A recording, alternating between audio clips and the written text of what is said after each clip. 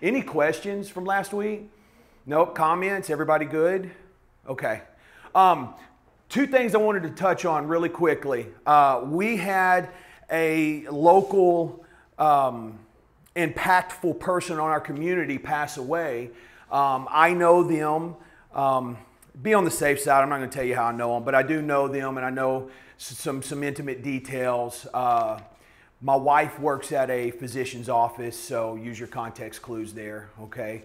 And she's worked there for 20 years. And so this gentleman, John Passidomo, passed away. And he was a familiar face. The article saying, thank you, Nancy, for bringing this. He was a familiar face for decades around Naples City Hall, where he was once vice mayor. He will be remembered for shaping Fifth Avenue and downtown. He's one of the largest influencers on the city. And lots of good, positive things. He passed away on April 3rd, 2 days after he fell while hiking with his wife, Kathleen. And you'll recognize that name too, Kathleen Passidomo. She's a local politician here. Yeah. And so, Senator. So he was very fit and very active, but suffered massive head trauma. I know they were very excited to go on this trip. He had planned everything out for them. You know, all Kathleen had to do, she was really excited, was just pack her bags and go. You know, that's what, you know, my wife was telling me. They were really excited, and, you know, it's a conversation they had. Unfortunately, this is the second story I've heard like this. Okay, now his situation was probably different.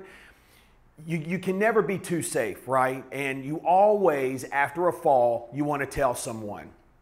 There was another situation that I had a couple of years ago, not with someone I was working with personally, but through a client. This individual was hiking Mount Vesuvius, trip of a lifetime, right? And so she's going up and hit some gravel, slipped, fell, hit her head, okay?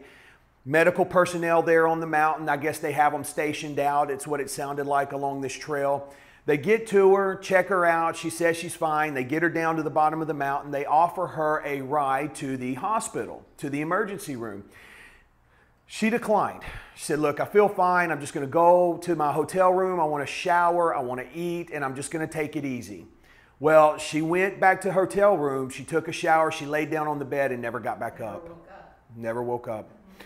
So I deal with this a lot inside our independent living facilities, right? There's a quota. If you fall a certain times, they will move you to assisted living or even from assisted to long term. And so what that does is that really puts people in a tough situation. They don't want to tell anyone if they fall because they don't want to hit that maximum limit where they're facing moving. And so what I always tell folks is that remember the HIPAA laws, right? You guys, you have to let someone know because you just don't know what's going on. And even though you may feel fine, there could be a lot of stuff going on in your head, right? And I have personal experience with my son. You know, he fell off a skateboard, had the same one with the Achilles, cracked his skull. Well, he walked in the house like a space cadet. Well, I thought it was a concussion. Fortunately for us, my wife is trained, my daughter's trained. I went out and got his skateboard and I was upset. I was coming around the curve and they were leaving, right? That's about a 2-minute turnaround. So, and they got him to the hospital immediately. Thank goodness, because we were facing a situation where they may had to go in and drill and relieve pressure on his brain. You know, it was touch and go for about 24 hours. So if you fall, just gather yourself, okay? Gather yourself, sit up, make sure you're not hurt. If you're not hurt, then proceed and get up and make sure you tell somebody. If you've got some scratches, you don't hit your head, you're fine, right? But if you do knock your head, go ahead and make a phone call. Someone you love or your doctor, okay? Do that. We can talk about other technology too. If you live alone, falling, you've got Bluetooth technology and you have wireless technology. Both of these are you see the people wearing the pendants or the bracelets, all right? Bluetooth, you have to be in a certain range for it to connect to the home base. So that means if you go out to the mailbox and you fall, it may not reach and you may not have help coming because it's just disconnected for the moment. You guys know Bluetooth speakers? That's how that works. So you know how you can hook your phone up to a speaker and you can play your playlist? That's Bluetooth technology. Or you see the people walking around with the earpieces, right? That's Bluetooth technology. If those two pieces separate far enough, they'll disconnect. Wireless technology, however, on the other hand, just like your phone, you can be anywhere, right? So like my watch, I can leave my phone at home and still get my phone calls and text messages. And this is relatively new, right, the last few years. So anyway, I don't want to get too far off in the details on that. All right, any questions? All right. Can I make a comment? Absolutely. I took the class on iPhone use here, and one of the things that was most important that we took away was to wear these watches in the shower.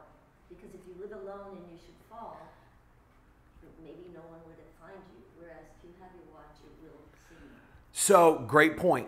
Great point. So her point was taking, John does a great job with the iPhone and technology classes, and one of the things that he pressed upon was wearing your watch in the shower in case you fall.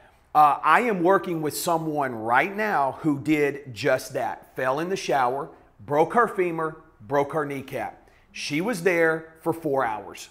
Finally, somebody came and found and discovered her, got her to the hospital. Long story short, she goes in, gets the rod put in, everything's fine. 4 months later, the rod fails, the mesh fails, falls through her kneecap and hits her tibia fibula, goes back in, has the surgery again. Now her leg is a little bit shorter than the opposite leg, her left leg, all kinds of back pain, right?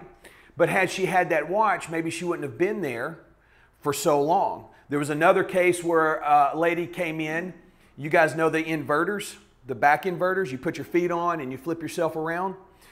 There was a lady that came in, put her phone, was filming after work. She thought she would film it, put it on social media, send her to her family. Hey, check this out.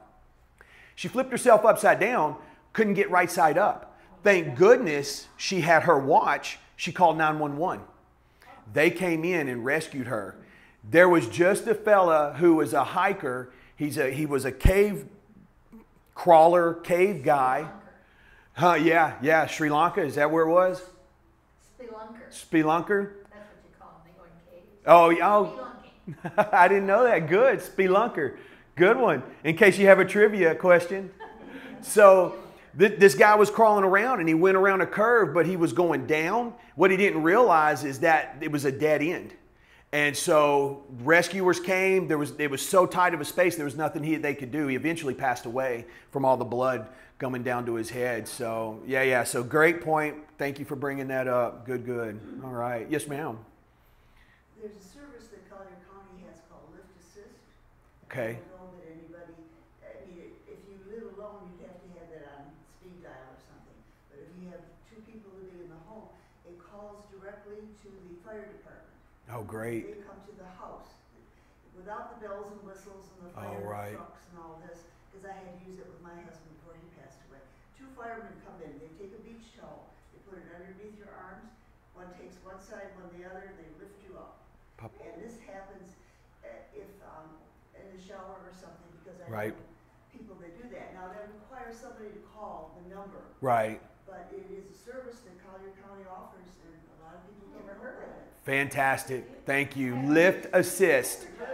Lift Assist. This is a service in Collier County. If you have someone that's fallen, of course you need someone to make the call. Lift Assist. They'll have two firemen come out. No sirens. No attention, right? Being subtle. They'll come in and they'll help get you on your feet. Thank you. Yeah, that'll be good. Do they have a special number you call? Yeah, there's a number that you call. Yeah, separate. You don't call the police department, you don't call 911. Right. You call that Lift Assist number. But Where's really, it listed? How do you find out about it? well, I had found out about it when my husband needed it. Yeah, through your doctor? No, through Parkinson's Association. Oh. You know what? I'll post that. I'll clip this and post the Lift Assist, and then I'll put another video at the end and get the number out, and I'll put it on my social media. Lift Assist. That's wonderful. Okay. All right. Thank you. All right, guys, let's rock and roll. Let's stand. Let's get behind our chairs. Good stuff this morning. Great stuff.